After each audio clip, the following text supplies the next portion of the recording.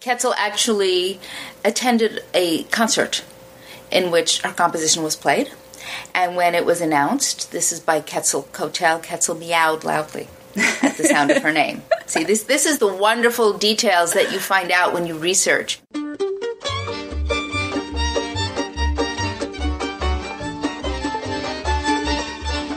This is the Book of Life. I'm Heidi Rabinowitz. Leslea Newman has written 70-plus books. She won the Sidney Taylor Book Award for her picture book, Ketzel, the Cat Who Composed, and she was at the 2016 conference of the Association of Jewish Libraries in Charleston, South Carolina, to accept her award. I sat down with her there to talk about Ketzel and her other writings. Visit lesleakids.com to learn more about her. During the podcast, you'll hear Ketzel's composition, performed by Guy Livingston on his CD, Don't Panic. Thanks to Guy for permission to use it, and be sure to check out his music podcast, American Highways, at guylivingston.com/radio.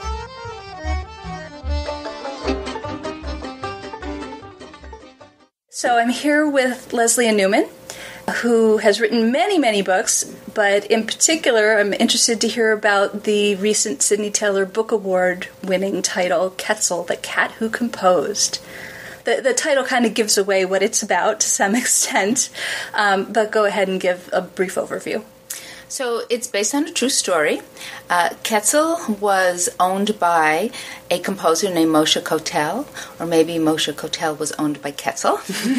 And he was a composer, and one day Ketzel ran down his keyboard for no apparent reason, and he wrote down what he heard and sent it to a contest.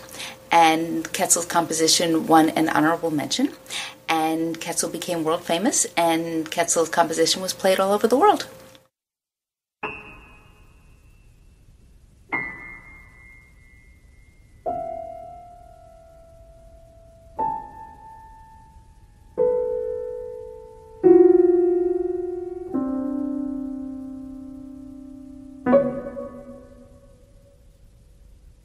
That is so cool. So now, is your story fiction based on a true story, or is it actually a nonfiction picture book? Well, that's a very interesting question because I have seen it categorized as both. I think of it as fiction, like historical fiction, because it's based on a true story, but some people have considered it a non. In fact, I think it won a prize for some nonfiction award, or it's definitely been on lists, nonfiction lists. Mm-hmm. So it won the Sidney Taylor, which is for Jewish literature, and the name of the composer is obviously Jewish. But is there anything else about it that you think makes it particularly Jewish? Well, the word Ketzel means cat in Yiddish, so there's that. But there's also the whole notion of kavanah, which means attention and intention. The way I found out about this story actually is from a column that my rabbi wrote in our synagogue's newsletter, where he mentioned this whole event and talked about Mr. Kotel's kavanah, and that he was open to the surprising moments of beauty in everyday life and paid attention to them. And so to me, that concept is all through this book, and it's a very Jewish concept. Plus, creativity is a very Jewish concept, right? We were created in the image of our Creator, and I feel for myself every time I create, like write a picture book such as this, I'm doing something holy and spiritual. Oh, that's beautiful. So, since this is based on a true story, was there much research involved? It's not a very in-depth story, sort of an anecdote almost. What did you have to do to find out the details? Well, even though the book is a little shy of 2,000 words, there were hours and hours and hours of research. First of all, I love doing research, and second of all, I really wanted to pay homage to Mr. Kotel, who is no longer living. And the way my rabbi heard about it was because he had seen Ketzel's obituary in the New York Times. Aww. Okay, so first of all, I'm a cat lover. My cat, Princess Sheba Darling, just died a few weeks ago. Aww. And by the way, she sat on my lap the whole time I wrote the book. So I was immediately intrigued, so I went right from my synagogue's newsletter to the computer and I read the obituary in the New York Times, which mentioned that Ketzel has a chapter in a book about women composers in classical music. So I went out and got that book.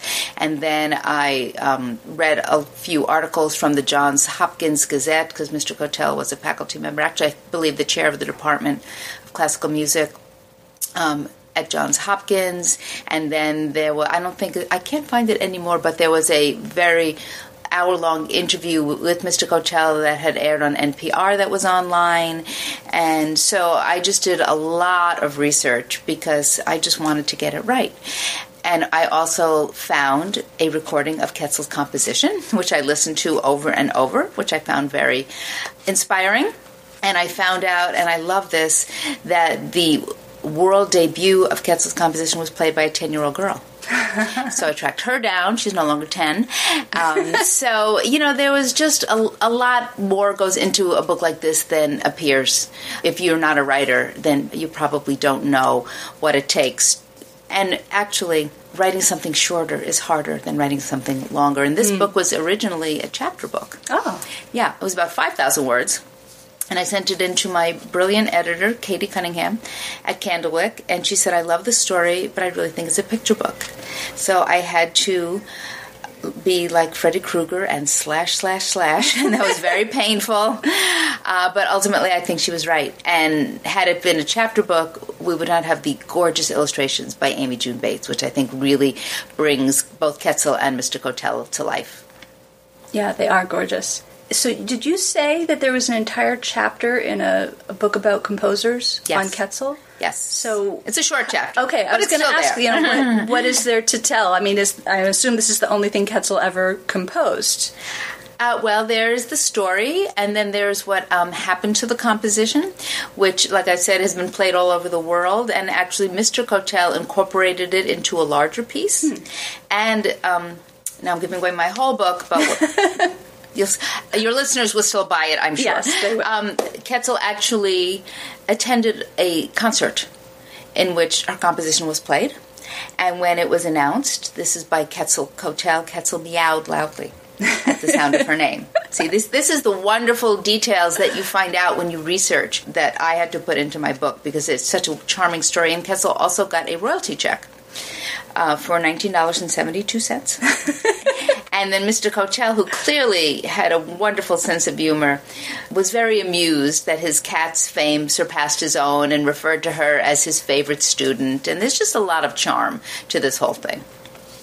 What other kinds of music did Mr. Ketzel? Mr. Ketzel composed an entire symphony, 4-part symphony, by the time he was 10. Wow. Yeah. Music was just deeply, deeply, deeply in his soul. And then when he was, I think, in his late 50s or early 60s, I can't remember, he decided to become a rabbi. And his thesis was a musical composition. And then he toured all over the world with this composition that talked about Judaism in a very profound way through music. So he was a really interesting man. He died of a heart attack in his early 60s, which was a huge loss to all of us. But I hope that people who read Ketzel the Cat Who Composed will take an interest not only in Ketzel, but in Mr. Ketzel and all his wonderful accomplishments. Excellent. You were telling me earlier that you have written 70 books, is that right? Well, I've actually written more than 70 books.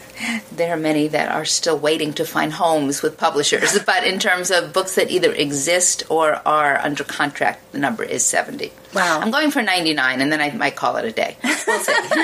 Well, it sounds like you're going to make it at this rate, because that's... I hope so. Very productive. My grandmother died a couple of months shy of her 100th birthday, and she said nobody needs to live to be 100. And I'm thinking, does anybody need to really write 100 books? I'm not sure, but maybe I'll find out. You're so close. You might as well go for it. I might as well.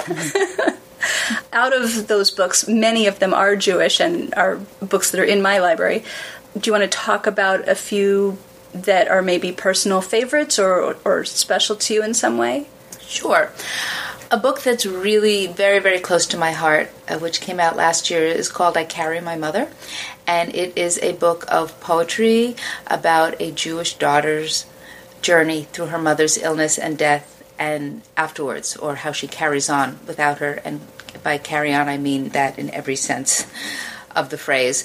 My mom died in 2012. She had bladder cancer and COPD. She was a lifelong smoker, and she also wanted to be a writer. Before she died, she called me to her hospital bed, and she said, I'm giving you permission to write about all this. And by all this, she kind of swept her hand around the room. Under one condition, promise me I'll never have to read it. And, she knew she was dying, and I think she gave me this gift because first of all, she knew I would write about it anyway, but she gave me this permission and encouragement because she knew that writing would help me grieve her and mourn her and celebrate her and remember her. And so the book is it's a series of poems that are all related. They're all in accessible form, and they start with her diagnosis and they end with her first yard site. I see you have a copy of I Carry My Mother here with you. Would you like to read a poem from it? Yeah, I will read actually the next to last poem in the book, Yahrzeit, which is a series of haiku. Yahrzeit. Golden autumn leaves drift lazily through the air onto Mother's grave. White winter snowflakes fall all over themselves to blanket Mother's grave. Gentle spring raindrops are sent down from the heavens to wash Mother's grave. Warm summer breezes chase pale yellow butterflies around Mother's grave. Today marks a year. Endless tears soak one small stone placed on Mother's grave. Beautiful. We had spoken by phone not that long ago about another poetry book, a picture book, Here's the World. I can't remember if we've done any interviews about any of your other Jewish books, but we were talking earlier about A Sweet Passover, which is another favorite of mine. So A Sweet Passover is about a little girl named Miriam who on the last day of Passover wakes up sick of matzah. She just can't stand the idea of eating any more matzah. She goes downstairs, her whole family is gathered, and her grandfather's making a matzah brai, and she wants none of it. The family tells her the story of Passover and why it's important for us to eat matzah, and by the end, she asks her grandfather, will you make me a matzah brai? And he actually says no. And she's very surprised, as is the reader, I'm sure. And then he says, we will make one together. Mm-hmm. So it's an intergenerational story, and the grandfather is based on my own father, who doesn't cook at all except once a year. On Sunday morning of Pesach, he makes matzah brai, and it has his recipe in the back of the book. And he's very proud of that. That's awesome. And then you said you had a few Jewish books that are coming out soon. Are you ready to talk about them? Sure. Hanukkah Delight is a rhyming board book about Hanukkah being celebrated by a family of Jewish rabbits. I didn't know they were going to be rabbits. That was the illustrator's idea, and it's really quite charming, just adorable. And then Gittel's Journey, an Ellis Island story, is a picture book for slightly older readers coming out from Abrams, I think in 2018. Very hard to wait that long.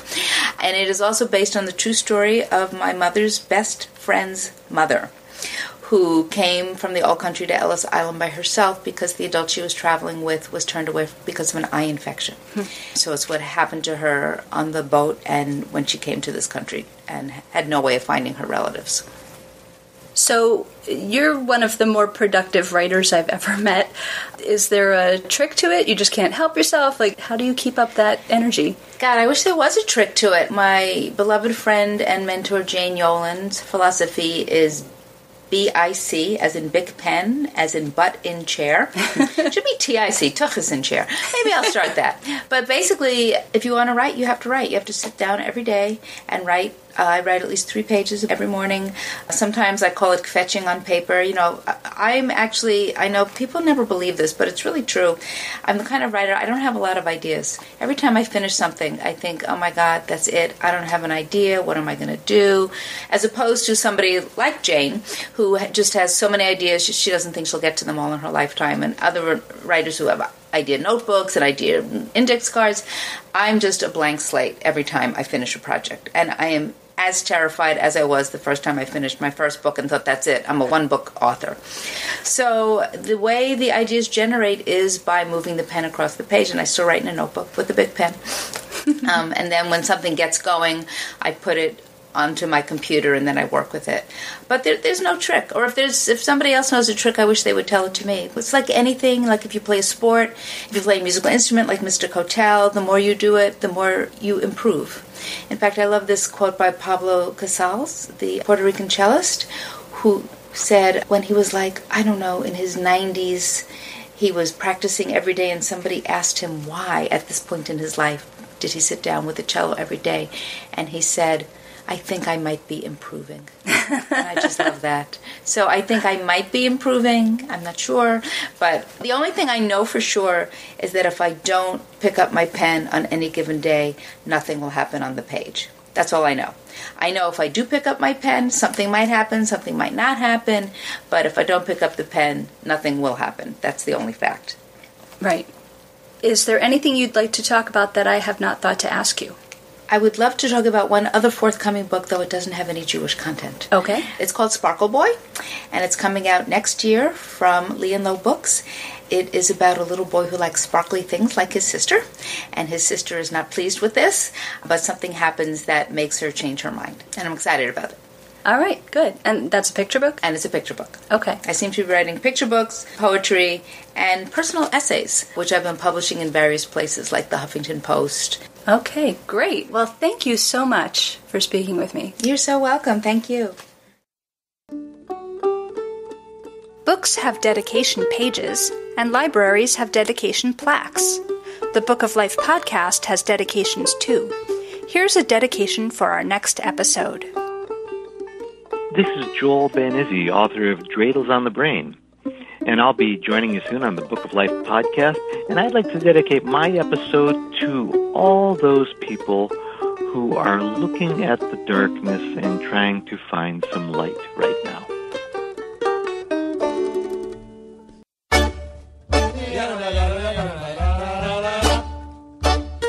If you enjoy the Book of Life podcast, please become a patron at patreon.com/bookoflife. Leave a review on iTunes or a comment on our blog at bookoflifepodcast.com.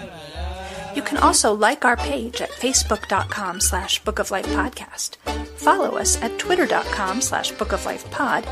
Email us at bookoflifepodcast@gmail.com or leave us a voicemail at 561-206-2473.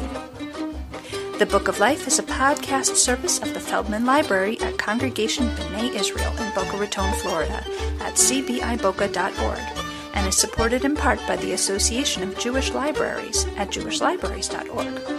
Our background music is provided by the Freilach Makers Klezmer String Band.